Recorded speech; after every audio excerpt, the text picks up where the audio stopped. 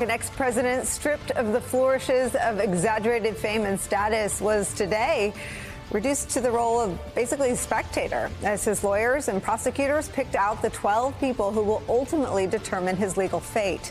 Inside the courtroom, we saw, once again, what looked like a diminished Donald Trump, subject to the rules of this judge in this courtroom. Just outside the courthouse, it was a different story. Trump lashed out.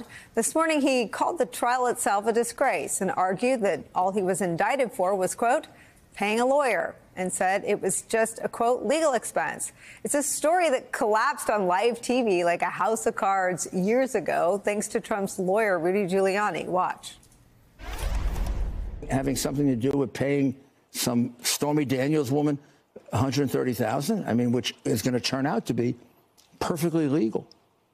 That money was not campaign money. Sorry, I'm giving you a fact now that you don't know. It's not campaign money. No campaign finance violation. So they funneled it through the law firm. Funneled through the law firm, and the president repaid it. Oh, I didn't know he did. Yeah. Funneling, usually not a word associated with legal financial schemes. In this case, a hush money payment, according to Rudy Giuliani, funneled through his lawyer with the intent to influence the 2016 election. So back in 2018, when these facts were examined, a federal judge ruled this about the facts, quote, Cohen committed to campaign finance crimes on the eve of the 2016 presidential election with the intent to influence the outcome of that election. He, Michael Cohen, made or facilitated payments to silence two women who threatened to go public with details of purported extramarital affairs. And Mr. Cohen admitted that he did so in coordination with and, here's the important part, at the direction of Individual One. Those payments were all part of a bigger scheme hatched by Individual One, Donald Trump, and Michael Cohen. New York Times reports this today, quote, in a development that will bolster their case, prosecutors on Monday secured permission from the judge to admit evidence connected to Trump's overall political strategy in 2016. Much of it bears the former president's imprint. Aggressive tweets, false denials, coordination with a tabloid publisher, and more. The Manhattan District Attorney's Office obtained permission from the judge Monday to introduce evidence related to a 2015 meeting among Trump, Mr. Pecker, and Trump's former fixer, Michael Cohen. A prosecutor, Joshua Steinglass, said on Monday that the three men had, quote, conspired to influence the 2016 election. Here's how it was explained by New York Times reporter Jim Rutenberg in the documentary series The Fourth Estate. It's the summer of the campaign. And just another day at the office, a Playboy model has emerged. She's going to allege an affair with the president several months after the birth of his child with his current wife, Melania. Okay, that's a day at the office. So what are you going to do? Cohen develops his own relationship with the Inquirer on behalf of Trump years ago. So the Inquirer proceeds to do what's called a catch and kill, where they buy her story, and in a deal for $150,000, she will not talk about the affair during the campaign. And all of this, it seems, is part of what it means to be Donald Trump's fixer. A scheme to interfere with the 2016 election, now the foundation of the first ever criminal trial of an American ex-president, is where we begin again today with some of our favorite reporters and friends. With me at the table, New York Times investigative reporter Sue Craig is back. Tristan Snell is also here. He's a former assistant attorney general for New York State, where he led the investigation and prosecution of Trump University. He's also the author of Taking Down Trump, 12 Rules for Prosecuting Donald Trump by Someone Who Did It Successfully. We'll delve into that. Also joining us, former RNC chairman, co-host of MSNBC's The Weekend, who had the only live interview with Michael Cohen this weekend. Michael Steele's here, and the national correspondent for the New York Times, Jeremy Peters, is here. Very familiar with all of that reporting that we've been discussing. Sue Craig, I want to start where I always start with you and that tantalizing page full of notes. Well, I was going to tell you, I almost called you to say I can't come up because the end of the day was, wow. I mean, it was fascinating. And they actually ended up, the last I looked at my phone, they have 6 jurors. But the morning started out pretty much like most jury selections that I've seen. They went through, and the jurors that didn't leave, that, remember, half of them yesterday just said they couldn't be fair. And they 50, were, right? 50 just walked out. And they weren't asked any questions, and it could have been they had obligations or they couldn't be fair.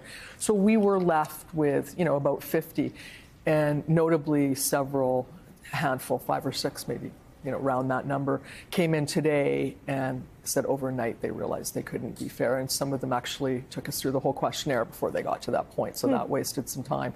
But everybody who went through the questionnaire, we got kind of a sense of who these people are on a really surface level. We have a lot of New York Times readers, a lot of dog owners. They're an interesting group of people. There were some lawyers, but they didn't. When you got to the questions of could they be fair, all of them sort of said they could. They could set aside their biases. They're not asked if they're Democrats, but you could sort of tell.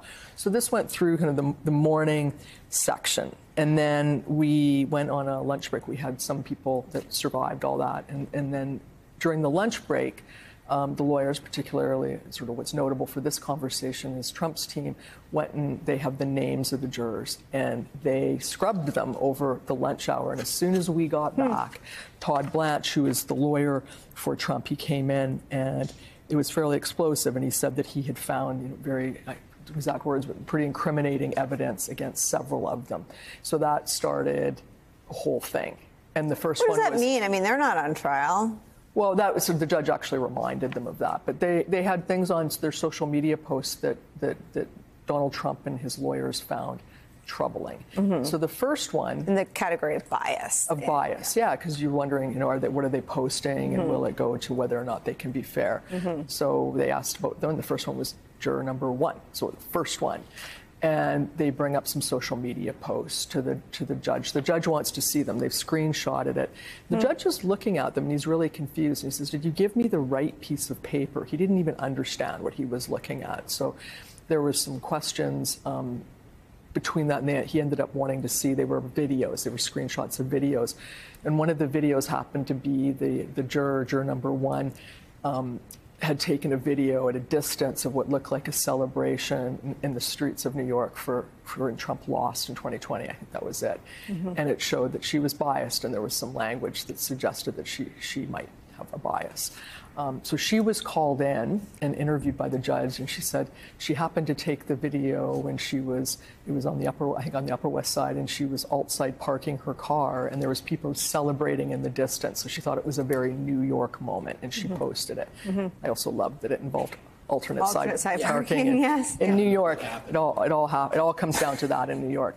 So she was interviewed and left the room, and then we didn't have the cameras on, so we didn't have a visual of Donald Trump at this point from the overflow room that I sit in. We have closed-circuit TVs, but the judge there was some back and forth between the lawyers, and then the judge actually admonished the former president because he was huffing and puffing and gesturing towards the juror.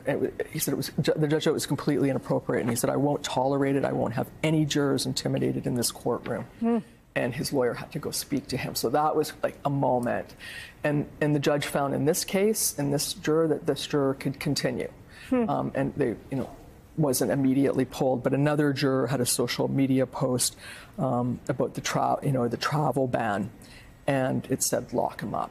So they went through one by one on these, and they had a lot of problematic posts, but they still, at the end of today, and it's still, I think, going on, but they so far had 6 jurors seated, which I thought was remarkable when I ran out of the courtroom around 3:30 to get here.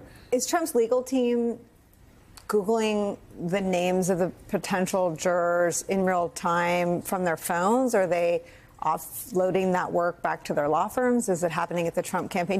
Do we know where they're vetting potential jurors? So they were given the names of the jurors yesterday. They were told they couldn't make images of the names of the jurors. They couldn't copy them in any way, but they're allowed to have them. And I don't know if they have a jury consultant there. They might. That's typical. But they're doing this research kind of real time and finding this stuff. But if they're Googling them, taking pictures of them, screenshotting them, and then handing them to, they obviously have the names now. They can take the names home. Is that a concern? They can remember them. They can't take a list out of the courtroom, but they could remember them. It's definitely a concern, and I think the jurors, it's probably on their mind. You'd like to think people act in good faith, but we've seen otherwise with this individual. And then the social media post, is that not a question on the questionnaire?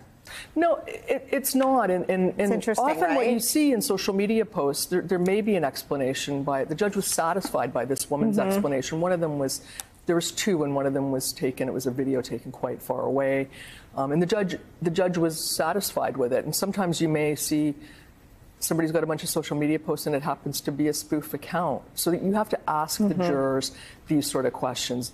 Did you post it? And then what's the context around it? But that's what we're going through now. But they came in, I would say loaded for bear when they came into the courtroom after lunch about this. Why didn't they use one of their, strikes on her? I'm not even sure if they did or not now that I'm thinking about it. Yeah, it kind of moved on. So they might have. Both sides have some strikes left. But we're moving quite quickly that we have 6. There's speculation and we don't know. You never know until you have a jury that we could be done by Friday. But it's moving at a clip now. Yeah. But tomorrow morning we're going to go back into another 100 jurors, and the judge will spend half an hour reading them the preamble about the case, and do you recognize any of these names that may be witnesses or may be brought up at trial.